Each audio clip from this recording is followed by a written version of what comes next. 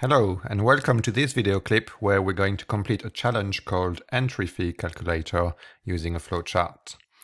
Now the aim of this challenge is to write a Python script that will help us calculate the total cost when we go to an aquapark.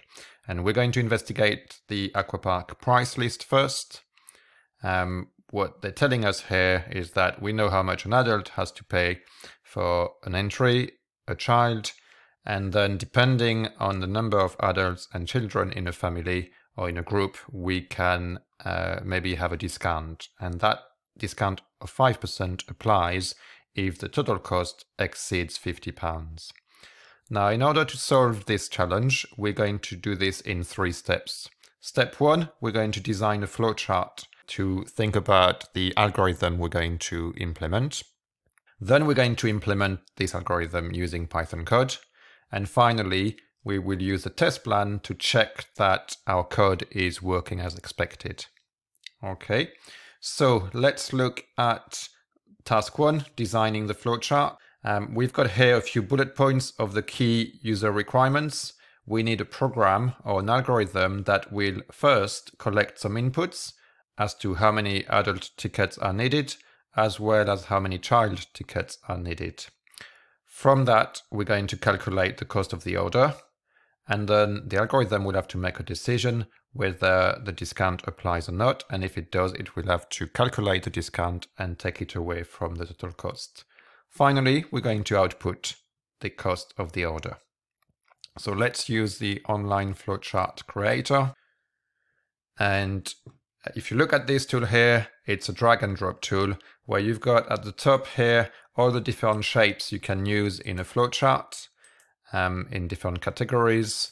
And when we start a flowchart, the first thing we do is we drag a start, and we're going to drag this onto the grid here. Now, if you remember, the first step was to collect some user inputs. So I'm going to use an input block, and we're going to type here. Now we're going to give that input a name, a variable name. So we could have number of adults, and we're going to ask the question. So I'm going to use an input statement, input how many adults. Okay, that's my first input. I'm going to need a second input. So it's going to be exactly the same, but it's going to be number of children. Input how many children. Okay, then we're going to calculate the cost of ordering all those tickets, and this is a process. A calculation is a process, so I'm going to use a rectangle shape box. I'm going to call it cost equal, and it's going to be the number of adults. And if you remember, the adults were paying £15 per ticket. So I'm going to time this by 15, and I'm going to add the number of children times 11. Okay. This is where we now need to make a decision as to whether this family can benefit from a discount. So we're going to use a decision block, which is an if statement. So it's a diamond shape. And I'm going to say if the cost is greater, technically if they reach exactly £50, then that should also apply a discount. So I'm going to say if the cost is greater or equal to 50, then I'm going to apply a discount. So at this stage here, I'm going to use another process to calculate this discount. And I'm going to say discount equal, so it's 5% of the cost. So it's going to be cost times 5 divided by 100. Okay, now I need to show the flow of my program here. That's why we call this a flowchart. So I'm going to go into the arrows here, and you've got different types of arrows you can use. You can also have different types of connectors. So I'm going to say that if the cost is greater than 50, so I'm going to put here if that is true.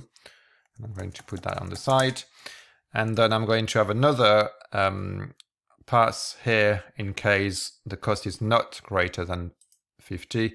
So I'm going to use one of those here, like this, and that will be the option if that is false. Okay, so I can clearly see what's going to happen, what decision is made based on the value of the cost. Okay, now if that is false, I'm actually not applying any discount here. So I'm not going to do anything. So I'm just going to put some rows to bypass the calculation of the discount. Now, as you can see, I haven't got enough lines on my grid here, so I'm going to insert some rows. I'm using this here, and I'm going to click that several times to create some more rows. And then once I'm done, I'm going to press this here. Okay, so we've calculated a discount here. Maybe we should output that the family benefits from a discount. So I'm going to use another output block here. Now, if at any stage you make a mistake, you've got the wrong block, just drag and drop it onto the bin here and then start again.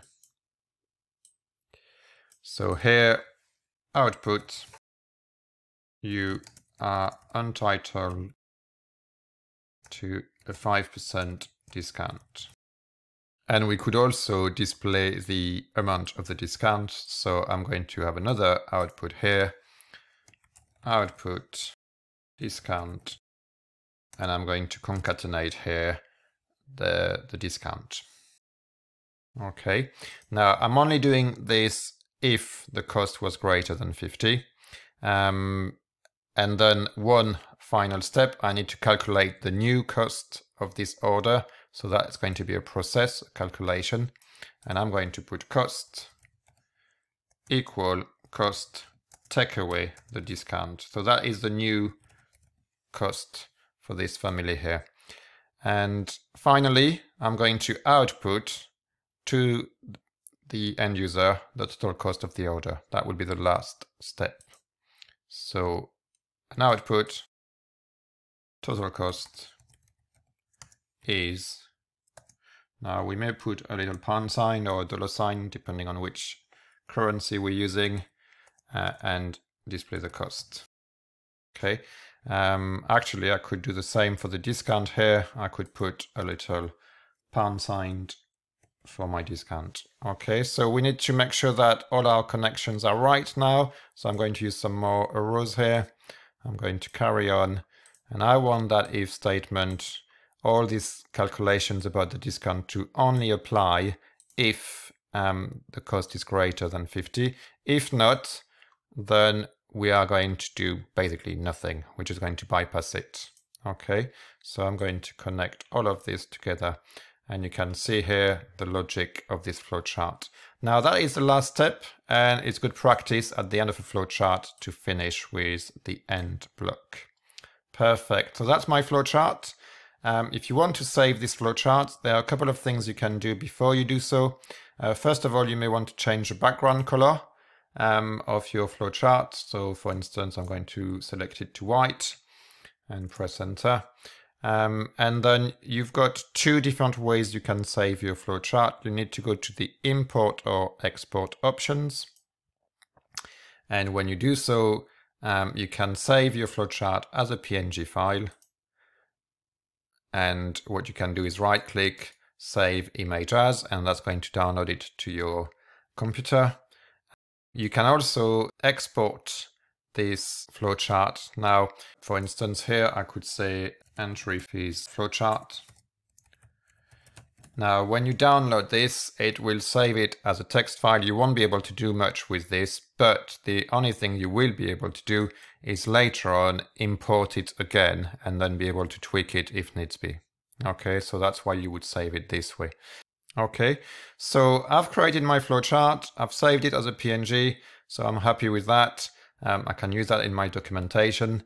I'm now going to move on to step 2 of this challenge, which is to create the Python code matching this flowchart. So let's go back to the blog post, and we're going to scroll down to step 2, Python code, and we need to go through all the steps again. Now, we've started by collecting 2 inputs, number of adults, and now because we're asking for an integer, I'm going to use an int and then input. Now int, remember the int function will convert my input to an integer value, so I can do math with it. So how many adults, question mark, and then I'm going to do the same, number of children equal int input how many children. Then in my flowchart, the next step was to calculate the cost. So we had a variable called cost equal, and we said it's a number of adults times 15, to which we're going to add the number of children times 11. At this stage, we can make a decision as to whether this family is entitled to a 5% discount, and that would be the case if the cost is greater or equal to 50. And if that's the case, that's where I'm going to do all my calculations. So I'm going to say discount equal the cost times 5 divided by 100. And I'm going to output a message, so print you are entitled to a discount, a 5% discount. Okay, and then I'm going to display the amount of this discount. So print discount with the pound sign, and we're going to concatenate the discount. Now the discount is a decimal value, it's a real number, so I need to cast it to a string first. So I'm going to use the str function to do so, and then put the discount inside here. Perfect. And then the last thing we did in that if statement was calculate the new cost. So I'm going to do cost equal cost minus the discount. Finally, that is it. We don't need an else statement here because we're not doing anything if they can't get a discount. So I'm just going to stop my if statement, and I do so by stopping my indentation. And I'm now going to output the final cost, and that's the last step of this program. Print total cost. I'm going to put the pound sign, and then I'm going to concatenate the cost. But remember, because it's a real number, one with a decimal value, I need to convert it to a string. And that should be it. That should work. Now, what I haven't done here, I've typed all my code, but I've never tested it. So let's do that. Let's run it. Number of adults. Let's say I want 10 of them. Number of children. I want 10 of them as well. I am entitled to a discount of 13 quids, and that's my total cost. Okay. Now at this stage, it seems like it's working. Well, it's definitely executing every aspect of the code, but I don't know if it's got the calculations right. So what I'm going to have to do now is test it using this test plan here. This test plan, we've already worked out, if you bring 2 adults and 1 child, it should cost you £41. Now we're going to see whether that's the case, okay? And then we're going to compare with different values to see if everything works, okay? So let's do test number 1, 2 adults, 1 child. So let's run this, 2 and 1, and £41 is my total cost. That is matching the expected output, so I'm going to say pass here. Okay, I'm just going to say whether it passes or fails. 1 adult, no child, so I'm going to say 1 and 0, and that's another pass. 15, it's matching, so that's good. Hopefully all of them will pass. I'm just going to do 1 or 2 more here just to check. Now this one, I believe, is a family that will benefit from a discount. 2 adults and 3 children. So let's try that, because that's a calculation that was a bit more complex. And effectively, we get a £3.15 discount, which gives me a total cost of £59.85, which is matching the test plan. So that's another pass, and so on. We can carry on. We've got some more test data just to really be 100% sure that our code is working, and we've got some extreme tests like situations that are less likely to happen, or even trying to break the code and see what happens. Okay.